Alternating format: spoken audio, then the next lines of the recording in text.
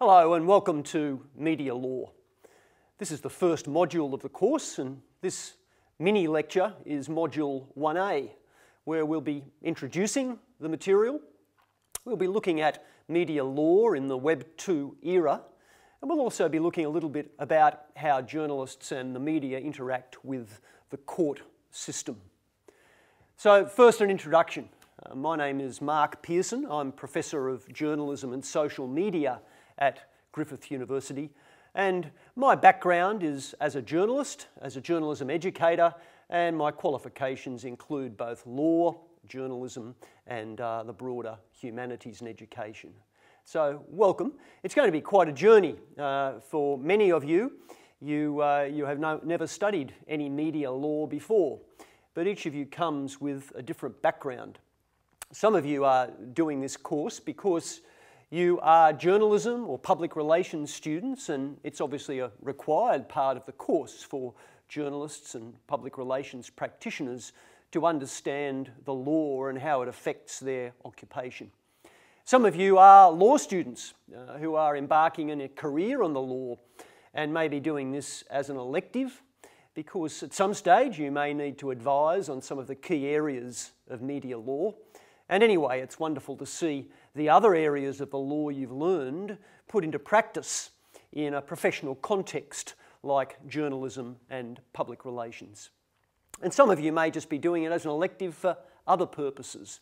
And if that's the case, you'll learn a little bit more about the law, the way the media interacts with the law, and some broader philosophical issues to do with freedom of speech, freedom of expression, and the extent to which that speech and expression should be regulated. As part of the introduction, I might point out that these mini lectures are only a supplement to the other learning activities in the course. They are only relatively short. I will not be going into particular cases in a whole lot of detail in these mini lectures. It's more of a conversational way of introducing you to the topic area of each module so that you can start to get your head around it before you go into the deeper learning, which we'll look at in a few moments. As far as media law goes, and as far as the approach for journalists, public relations practitioners, other communication professionals and lawyers, your approaches to the course might be slightly different, but each of you brings something special to your study of media law. For example, journalism students might be a little intimidated that there are some law students studying the course.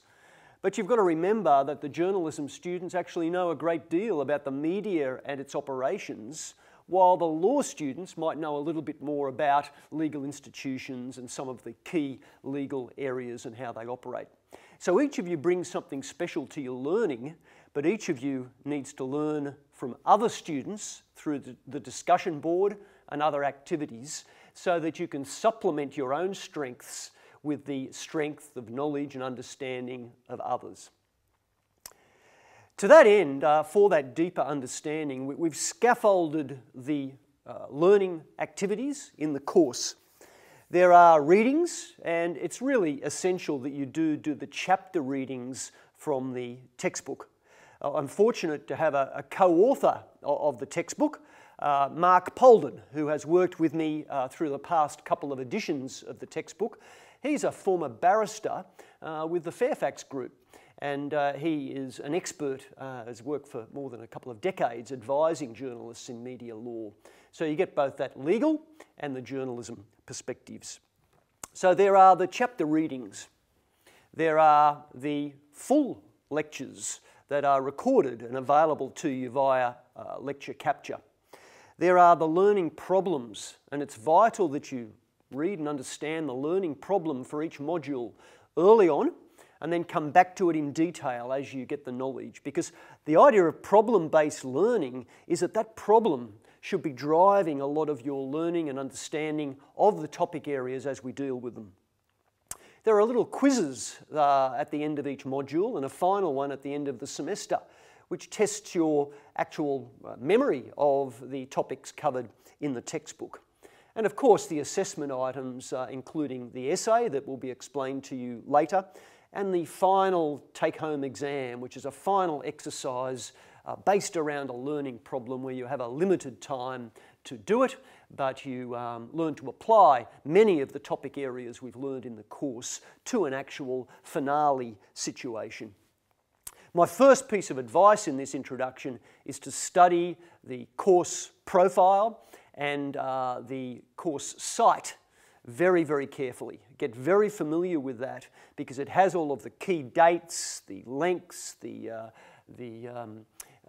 detailed description of the assessment items in there for you. You'll see that there is a study plan that I have developed, and it sits there on the slide. You'll see that as a recommended approach to immersing yourself in the course, viewing this mini lecture, previewing the learning problem, getting to grips with the relevant chapter and study guide materials for the section, answering, discussing as many of those end of chapter questions as you can, completing the formative quiz for the module, returning to the learning problem so that you've got on board a lot of this knowledge to apply to the learning problem, engaging in discussion with your peers on the discussion board about the learning problem and other questions you might have, and finding and reflecting upon the recent readings and tweeting your examples of recent cases and news articles about the particular topic of media law to our hashtag MLGriff hashtag on Twitter. Chapter 1 of the textbook deals with media law in the Web 2 era. And I think you'll find it a very useful introductory chapter to give a real context to why we're looking at media law and why it's so special. It starts by looking at the digital dimensions of media law and how the Web 2 era, and particularly social media, have really made media law something that millions of citizens really have to understand. Because every time we send a tweet or post a message to Facebook or an image to Instagram, or even post our own blog if you're a blogger, every time we engage in this modern form of communication to other people, we are deemed in the eyes of the law to be publishers. We are now publishers. And for many generations, it was really only journalists and newspaper publishers or television or radio executives who had to know much about media law because they were the only ones reaching any real audience through their outputs. But today, we have so many people operating in almost complete ignorance of media law, but they're taking enormous risks with their outputs. And no matter which of those areas you're entering into, you'll be called upon to engage in public communication at various stages of your career. So this is a course that may well save you a lot of money in damages and also perhaps even for some people keep you out of jail. Much is spoken about in the various topic areas of media law about this term, the public interest. And it's often accompanying that very important right that we have internationally called freedom of expression or free speech, or in a narrower sense, the free press or a free media. And the argument goes that media or people who are engaging in public communication, if they're doing that in the public interest, then they have a right to do so and should have defences available to people who wish to tear them down or to prosecute them under various laws. The problem with that term, the public interest, as the textbook explains, is that it's used often very, very loosely by journalists because they believe everything that they're doing is in the public interest or interesting to the public.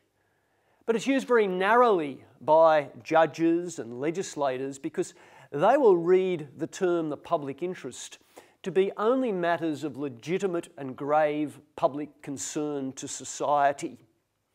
And I think it's important to implant that seed early on in your understanding. Is something you're dealing with, or is some behaviour of you as a public communicator legitimately in the public interest? And if so, is there some defence that supports that? And what defence might you have available? What are the ingredients or the elements of that defence that you might be able to argue to go ahead with that publication? Australia has all sorts of idiosyncrasies because although we're operating in the Web 2 era and much of our publishing is international, we publish across borders, and therefore we do come under the domain or the umbrella of the law wherever our material is downloaded. But because we're publishing and operating in Australia normally, then there are all sorts of Australian-based laws that apply to us that sometimes might be quite different in this jurisdiction of Australia or its various states and territories than it might be in other parts of the world. One of the most notable differences, of course, is between Australia and the United States of America. The US has a very strong principle, a right to free expression enshrined in its First Amendment to the Constitution. And that underpins so many of the areas of media law in the US. But Australia does not have an equivalent to the First Amendment. And therefore what you'll find quite often is people in the US publishing all sorts of things that Australian publishers are not able to publish because some area of the law, like defamation or contempt of court, might impact upon them if they publish that way. So beware of those differences in Australia and even differences between states and territories in media law. Another important distinction in this introductory mini lecture is to distinguish between law, ethics, and regulation of these things. You see, there are many similarities between law and ethics for someone like a journalist operating in this space. But the simplest way to look at it is the law is society's actual rules handed down through cases or legislation, which you absolutely must abide by. They're the set boundaries of your behaviour. Yes, courts and legislators will argue at the margins, but laws are pretty much set in stone, and we learn much about those that have particular criteria attached to them in this course. That's a little bit different from ethics. Ethics is really your own code of behaviour, even down to your own moral principles. But in this context, we're normally talking about professional ethics, and most occupations, including journalism, the law, public relations, most of them do have a code of ethics or ethical principles that their occupation or profession needs to abide by. And that's also a set down a code. The Journalist's Code of Ethics is a great example, but it's not enforceable by law. And that's a difference. There can be some regulators involved there, sometimes self-regulators. The Journalist's Code of Ethics is regulated by the Journalists' Professional Association called the Media, Entertainment and Arts Alliance. The Public Relations Ethical Code is regulated by the Public Relations Institute of Australia's body of disciplinary action. And lawyers have their own registration boards and councils which regulate their ethics. It's really, in some areas of the law, there are similarities. For example, as a student or as a journalist, you shouldn't plagiarise, and that is basically take someone else's words and portray them as your own. And you certainly shouldn't do that in this course. But in the legal sense, that would be a breach of copyright that someone else holds, and that would be a legally enforceable right of somebody to take action over a breach of an infringement of their copyright.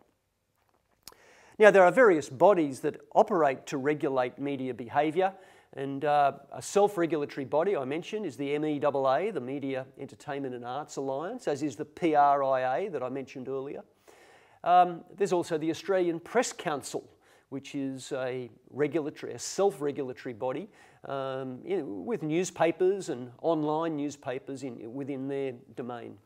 We also have co-regulatory bodies where the media organisations cooperate with government entities for a system of co-regulation.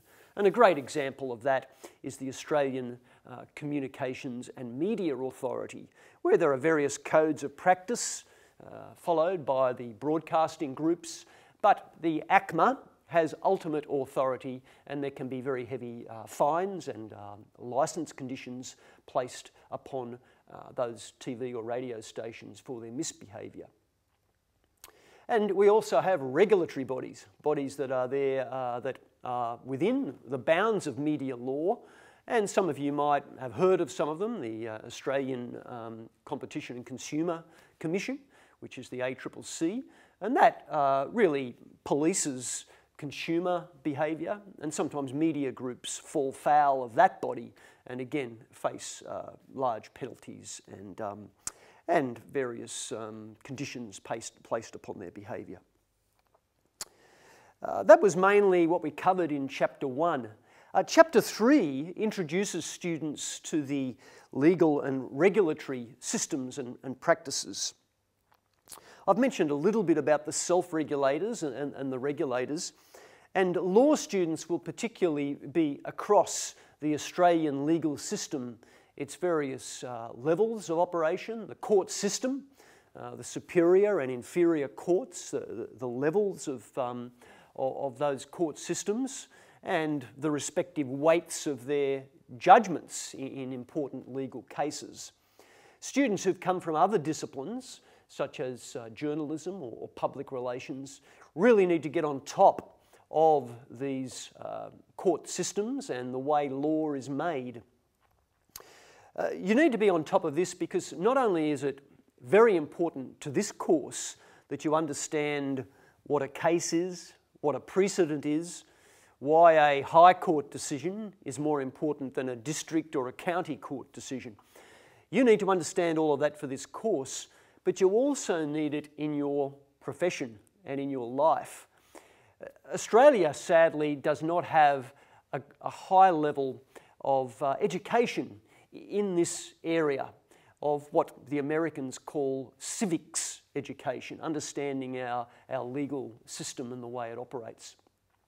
Australian students have a lot of catching up to do in that area. And if you're going to be a journalist, you need to report upon these courts. If you're a public relations practitioner, you sometimes need to deal with these courts and these sorts of decisions.